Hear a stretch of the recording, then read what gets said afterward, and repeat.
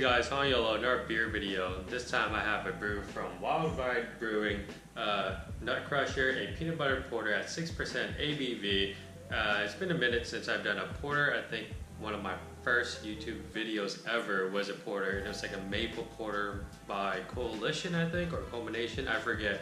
But I think that was one of the very few, if not the only porter video I've done since I've started doing YouTube. And this bottle is already open, as you can tell right there, because there's a buddy of mine's here and we're drinking a ton of beers, and I'm like, dude, why don't you just start doing reviews of all the beers we're drinking, because we're going to be drinking a ton of beers. So this may be one of a few that I'm going to be doing tonight, or it'll just be the one and we'll just like totally get trashed and I totally forget about doing it.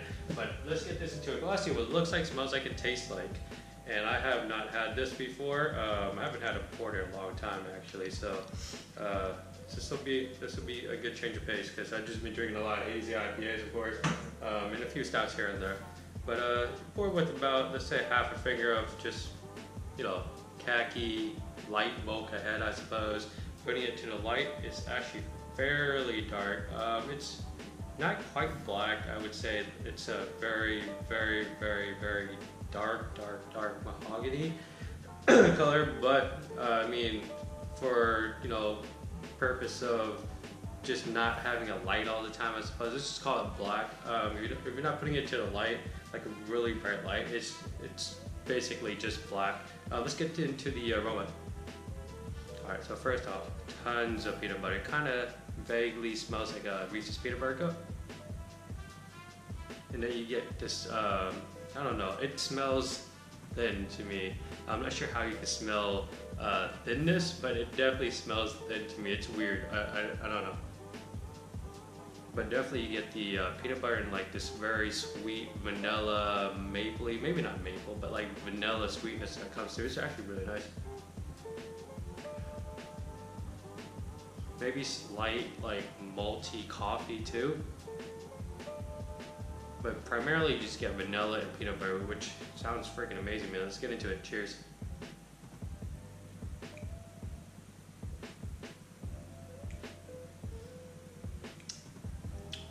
It is definitely very thin. Very thin.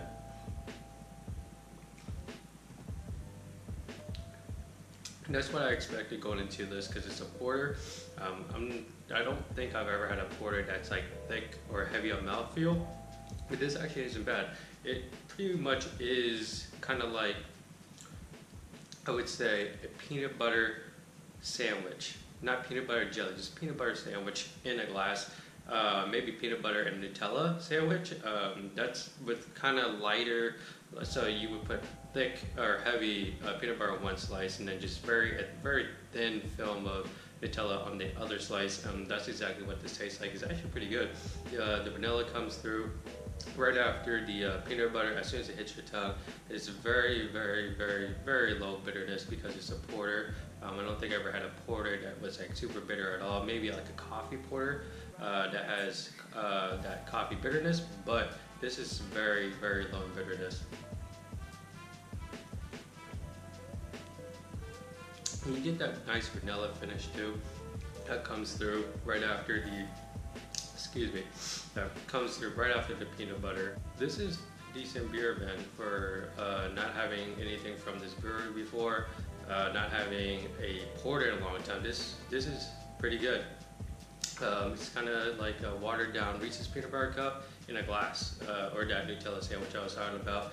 But yeah, this is Wild Ride Brewing, a Nut Crusher, a peanut butter porter at 6% ABV. If you guys like the video, give it a thumbs up, subscribe for more videos, comments leave them below, and as always, dream big dreams and believe all things are possible. Thank you for watching. Cheers.